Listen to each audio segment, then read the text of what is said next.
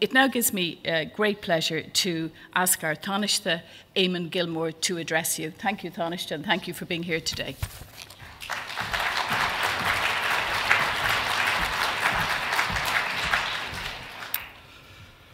Good afternoon, everybody. I'm delighted to be here today and to join with the Taoiseach and Minister Francis Fitzgerald and deputies, senators, and especially all of you who represent so many different organisations, voluntary and statutory, who work with and for our children. I think probably the most important thing that government has to do is not something that can be measured just in GDP growth or bond yields or indeed any particular economic measurement. I think it is the work that we do to secure the future for our children and to provide care for our youngest citizens. Because if you ask any parent what they want for their children, they will be very quick to tell you that they want them to be healthy, happy, to grow up secure and safe, and to have the opportunity to reach their full potential. And as a country, our collective ambition for the nation's children should be no different and no less.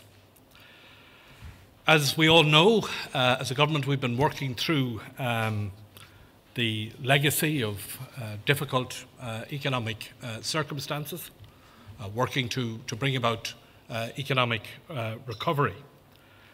And this year, as we emerge from the recession, is the year in which we decide, and the year in many ways, that we shape the character of that recovery and for whom it is for.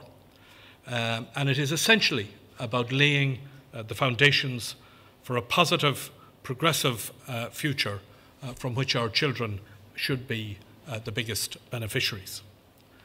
It is therefore not by chance that we decided to establish a dedicated ministry for children, why we've established a child and family agency, why we supported a referendum to strengthen children's rights in the Constitution, why even in the most difficult of times we have used what little flexibility was available to us to prioritise children and young families. Why, for example, we choose to provide children aged 5 and under with free GP care.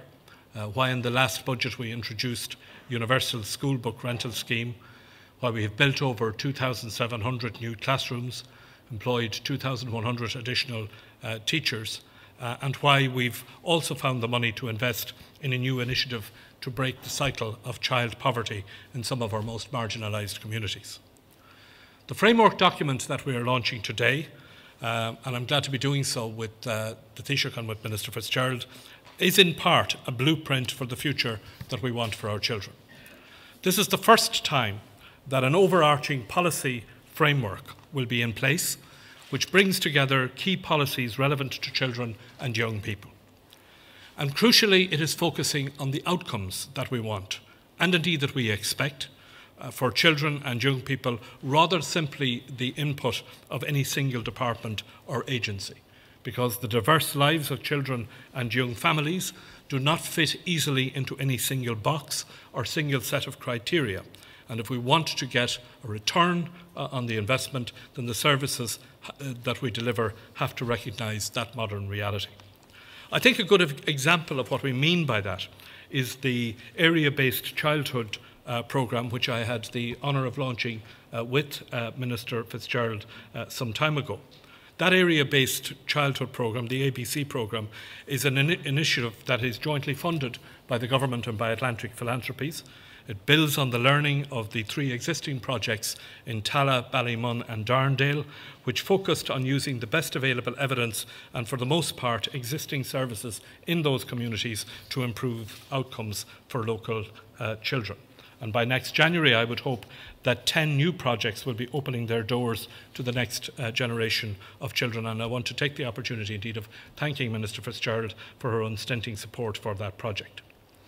At the heart of that initiative is the principle that every child, regardless of class, creed or background, has the right to realise their full potential. It's a simple principle, but it is a powerful one which, if realised, enriches us all. I think that there is no more important investment that we make than that in our children. It's an investment in our own future and in our country's future. As I said, our first task obviously is to bring about economic recovery, but our next is to make sure that that recovery serves our people, to make our country genuinely the best country in which to grow up, to raise a family and to grow old. I want to conclude by congratulating Minister Fitzgerald and her department for their tireless work over the past 3 years and for developing this first national policy framework. I think in Minister Fitzgerald, our youngest citizens have found a passionate, committed and able champion, and I look forward to working with her to implement this strategy in the months and years ahead.